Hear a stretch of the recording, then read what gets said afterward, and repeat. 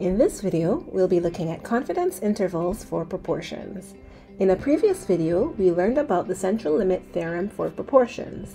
We learned that proportions are normally distributed if we survey multiple samples and certain conditions are met. For the results of these surveys, the average proportions of all the samples, P, is in the center of our normal curve, and the standard deviation of our proportions can be calculated using a formula that we will be revisiting in this lesson. In the example that we previously explored, several samples were surveyed to see what proportion of each sample were pet owners. We learned that the proportions for all our samples, if graphed on a histogram, would form a normal curve with the average proportion at the center. This average proportion, if sufficient samples are taken, also represents the true proportion of pet owners in our population. The problem, however, is that surveying multiple large samples is not often a realistic goal. How then can we get the true proportion?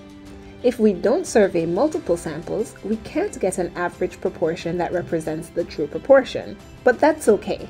We can survey just one sample and get useful information from our sample proportion. Instead of putting the average proportion at the center of our normal curve, we place our sample proportion, indicated by p hat, in that position. Previously, the standard deviation helped us to see the spread of our data from the mean, but since the mean is not at the center of this curve, we will be using a number called the standard error instead. Okay, let's jump in and see how this all works together. Here's our normal curve.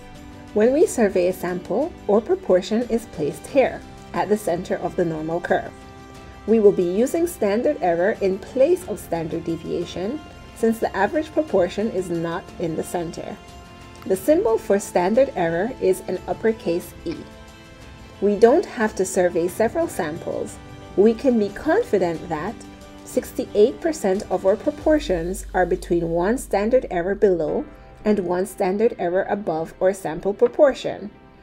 95% of proportions are between two standard errors below and two standard errors above our sample proportion.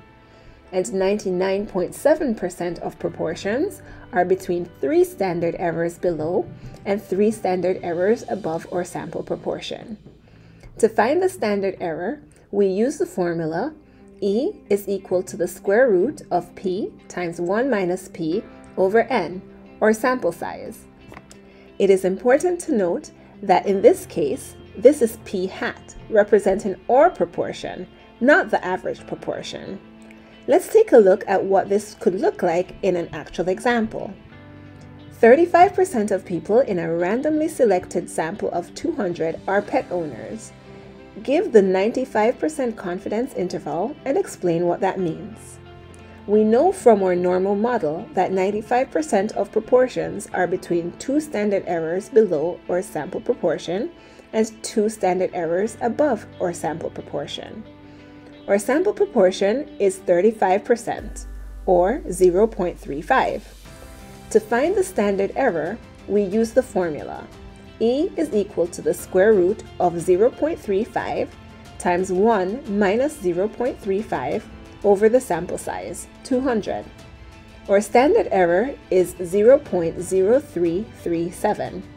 Multiply this value by 2 to get two standard errors. We get 0.0674. Our 95% confidence interval is our proportion, 0.35, plus or minus two standard errors, 0.0674. Let's see this on our curve. Our proportion, 0.35, is in the center. We add one standard error to get 0.3837, then a second standard error to get 0.4174. We take away one standard error to get 0.3163, then a second standard error to get 0.2826. Our confidence interval can also be given as 0.2826 is less than P, which is less than 0.4174. We know from the normal model that 95% of proportions are in the range from 0.2826 to 0.4174. This means that we can say with 95% confidence that the true proportion is in this range. Here's a summary of what we've learned. A confidence interval is a statement telling us the level of confidence that a true proportion is in a specific range. Confidence intervals are different from central limit theorem because we don't have the average proportion. Required conditions are the same as those used for the central limit theorem of proportions. Your sample proportion is used for the center of the normal model.